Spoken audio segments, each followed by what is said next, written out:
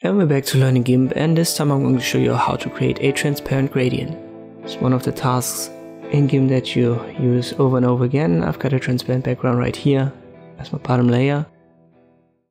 I can fill it with the paint bucket tool, but there's also the gradient tool right here. G is the short key for it. And you've got these presets. I believe by default it's custom. You can scroll down and up.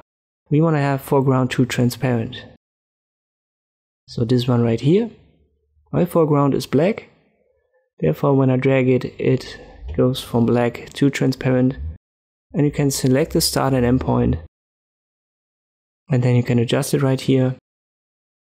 So in the drop down for the right hand side, so the endpoint, you see that the foreground color is transparent. I could switch it to background, which in this case would be white. But as we want to have a transparent, I'll pick this and a start point. You can, for example, make it red and then it's red to transparent. There's also the center point that you can drag, which is going to adjust the transition point.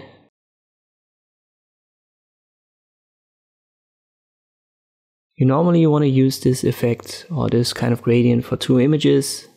I've got two right here. Then you go to the top one, right click and add a layer mask.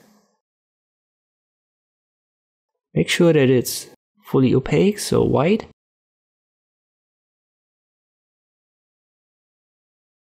And then you want to be on the layer mask, so not the layer. The layer mask needs to be active right here. Now you use your gradient again, but you don't want to use foreground to transparent when you are on a layer mask.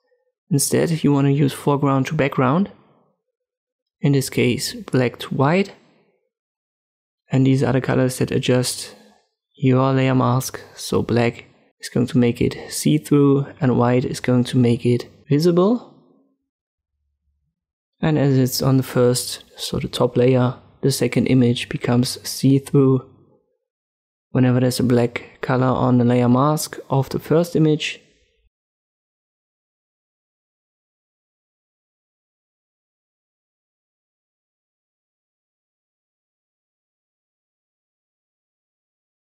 and you can obviously not just use it horizontally but also vertically. Just reposition these start and end points and then you're fine. And this is how you can create these transparent gradients and transparent layer masks in Gimp. I hope this video was helpful. Thank you for watching and I'll see you next time.